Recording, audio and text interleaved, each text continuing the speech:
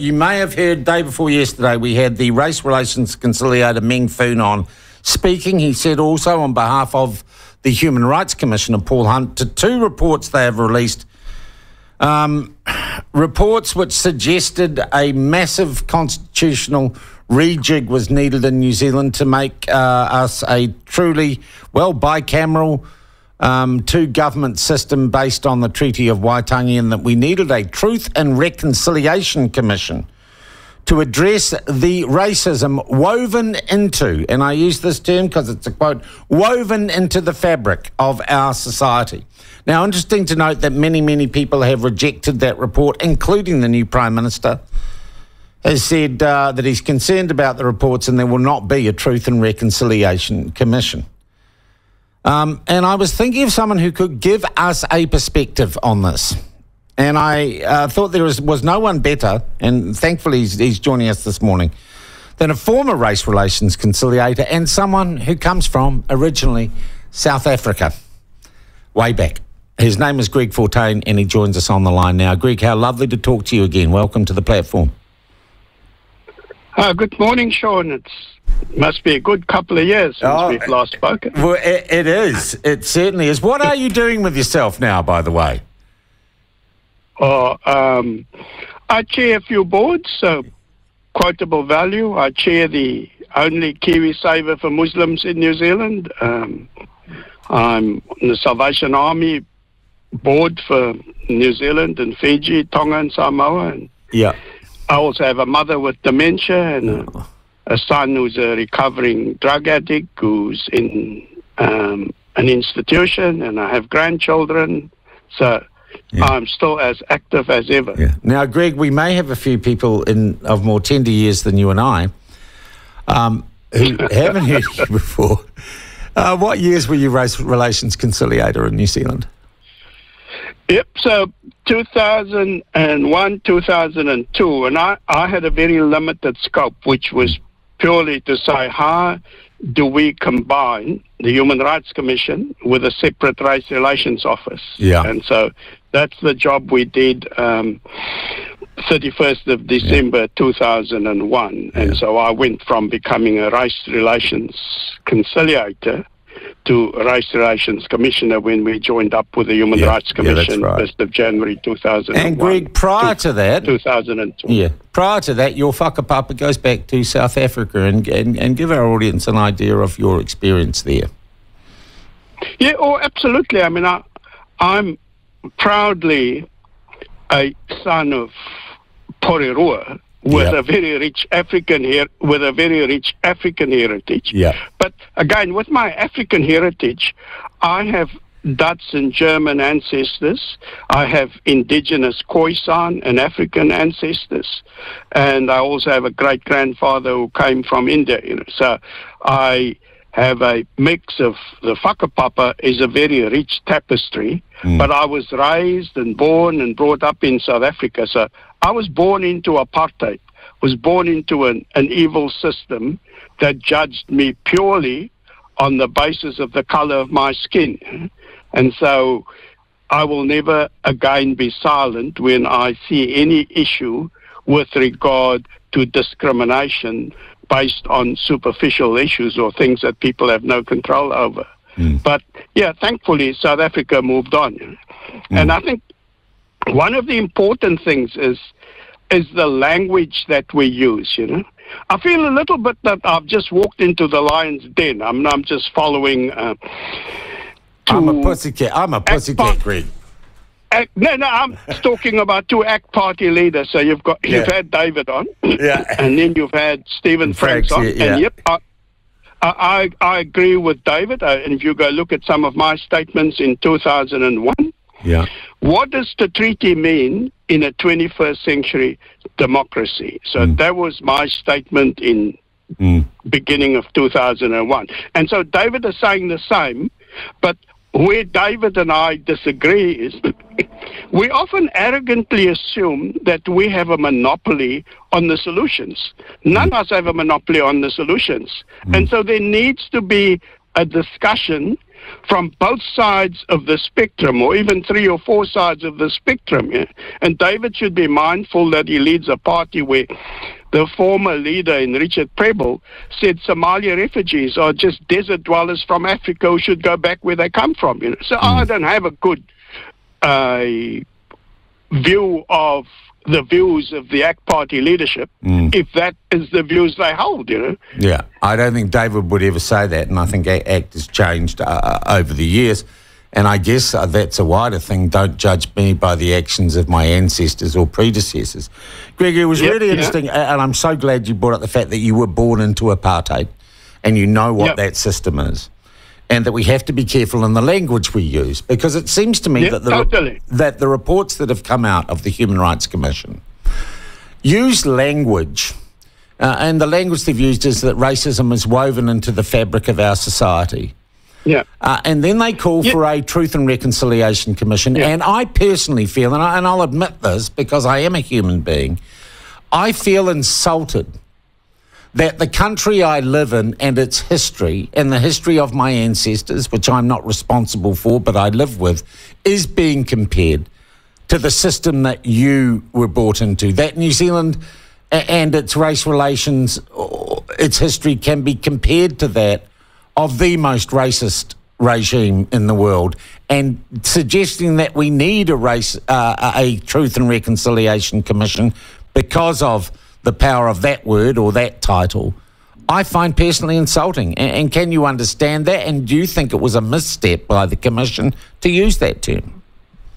Yeah, I can totally understand that. That, you know, the Truth and Reconciliation Commission had a specific purpose, that we needed to stop the cycle of violence. But there were thousands of parents who never knew what happened to their children. I mean, former President Mbeki's son is still missing. Yeah? And it's only during the Truth and Reconciliation Commission that we learned about the horrendous issues with people being thrown to the crocodiles and bodies being burnt on the barbecues, etc. But the purpose was, let's have the truth, and there will be amnesty for the truth in order for us to heal the wounds. Eh?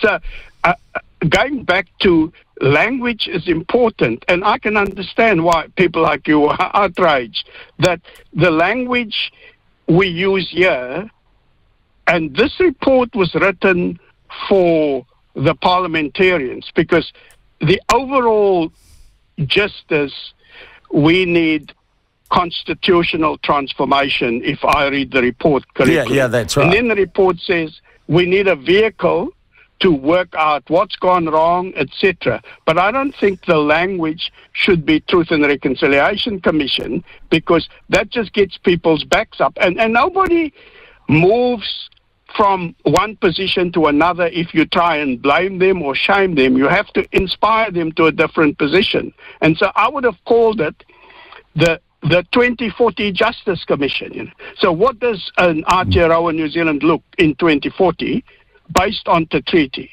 based on the rights of Indigenous people, which John Key took us to the United Nations and signed up for, but based on also the views of everybody who live here now. And so we have to collectively come up with what does it mean and how do we all live together. Yeah. Well, the other thing is the suggestion that there is racism woven into the fabric of New Zealand society, and that in any way you can compare the apartheid regime with New Zealand in the year 2023. So I'm going to ask you straight up, Greg, is there racism woven into the fabric of New Zealand?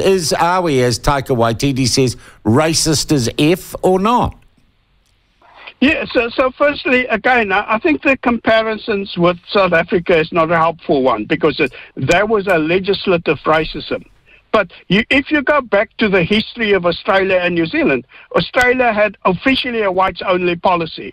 If you looked at who did New Zealand allow into the country 100 years ago, 50 years ago, it was an informal whites-only policy. And if you look at the talking to people of color in this country, have you experienced racism? You just have to ask Judith Collins, who says that my son, we've got friends who had to change their names, who were Chinese, when we applied for jobs because people don't want to give us jobs. So if you go talk to African communities here, they will tell you that it is. But I don't think it's helpful to say it's similar to what happened in South Africa, but it's also naive to say that there isn't racism here. But I'd rate New Zealand race relations as a 6 or 7 out of 10 versus where South Africa, when I grew up, was a 1 or 2 out of 10. You know? Yeah. Well, given then that the Human Rights Commission has published a report that does, I think,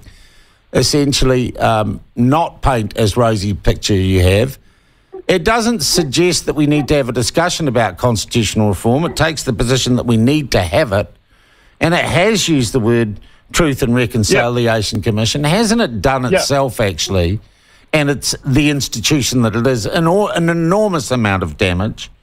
And hasn't it actually put back race relations and harmony in this country by being provocative and not thinking before it published this, in my opinion, rubbish? Again, I sort of see the goal that they wanted to achieve was saying, how do we contribute to getting this conversation started? But the language, again, if I want to convince somebody like you to participate, I wouldn't use the equivalent of a South African Truth and Reconciliation Commission.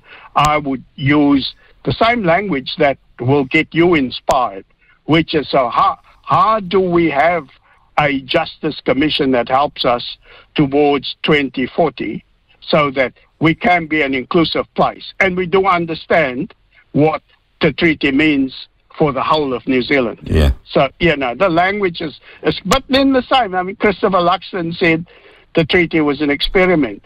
And then we all focus on just that bit. We actually had quite a lot of good stuff to say. The Labour trolls concentrated on that. They all lost their mind, didn't they? But that's the thing. We often lose the main issue because we then get sidetracked by some of the wording, which is why I'm saying words are important, and we have to say, how do I inspire my audience? And I don't achieve that by doing stuff which just get people's backs up. But we should confront the issues. Greg, it is great to talk to you after so long, and we did many, I think, interviews on Morning Report and the like. We did, Sean. And I'm really interested in your perspective and your context on this. I think you've identified in what you said that we live in because of social media. I don't know that people have changed much, but the ability for debates and discussions on all sorts of things to get polarised and, to be honest, puerile very, very quickly has been enhanced by the wonders of the internet. I'm wondering if you look back 20 years, are we a less racist, less divided society than we were then? Or are we worse? Are we more at odds with each other? Are we less tolerant and accepting of the differences of what is an amazing multicultural country that we live in? Oh, totally. Thank God for Aotearoa New Zealand. The people here, I've already said to you, I rate race relations 6 or 7 out of 10 versus, and I would see us way ahead of where Australia is, for instance. And ahead of where we were 20 years ago, Greg? Most probably only halfway there, Sean. But still better than 20 years ago. Better than 20 years ago. Totally. The strides that we have made is there are far more people who are less arrogant in believing we know what's right for everyone. We know the solutions, and we have a monopoly on the solutions. We have become a more inclusive society. New Zealand's response to what happened on March the 15th, 2019, is of a global standard. As a whole of society, we have said New Zealand is one country and one society, and we will all stand together here. But you look at other countries around the world, the divisions are far greater. I mean, I don't even want to name the US, but they are so divided right now, whereas we are the standard. But in my view, we should strive to be the 9 out of 10. We should demonstrate to the rest of the world, how do we live in harmony, all of us? But how do we respect an agreement that was signed 183 years ago? And what happened if we told Maori chiefs, 100,000 of them versus only 2,000 settlers, here's what will happen to your country over the next 200 years? Would they have signed that agreement? So yeah, but we also got to recognise that no one alive today signed that treaty. I haven't colonised anyone, Greg. And to be honest, I'm not the Crown either. Yeah, I totally agree with you, Sean. Yeah. But we have people who whakapapa, and we have people who are saying, that's my history, and we just need to work out how do we have this discussion. And I think that's what the Human Rights Commission was trying to say, but the way they said it have got more backs up. I mean, even the PM have said, no, we're not going to go down that track. Yeah. But they've lost the thought of we must have this constructive discussion, which is what David Seymour was saying as well. We must have this discussion, you know. So most people are happy to have the discussion, and let's go there with open hearts and open ears, knowing that we don't have a monopoly on the solutions, and maybe, just maybe, somebody else might have a better idea, you know? Yeah. Greg, can I just say, it is kind of heartening to talk to you again. These days I interview so many people who tell me what's wrong or what's got them outraged, and it seemed to me you still have a good heart on you. And it is so encouraging. Thanks, Sean. It is so encouraging to talk to someone who perhaps has rose-tinted glasses on rather than looking through a glass darkly. I thank you very much indeed to your contribution to our discussion this morning, my friend. Pleasure. All the best. God bless. That is Greg Fortuin, former race relations conciliator. He grew up in apartheid South Africa, came out here, was involved in the merging of the Race Relations Office with the Human Rights Commission. And look, a straight shooter, Greg. And I think he said what Ming Foon and Paul Hunt have done with those reports and the way that they have publicised them, they lost the room and they got it wrong. And he did say, look, from 20 years ago, this country's made progress. How nice to get an optimistic message.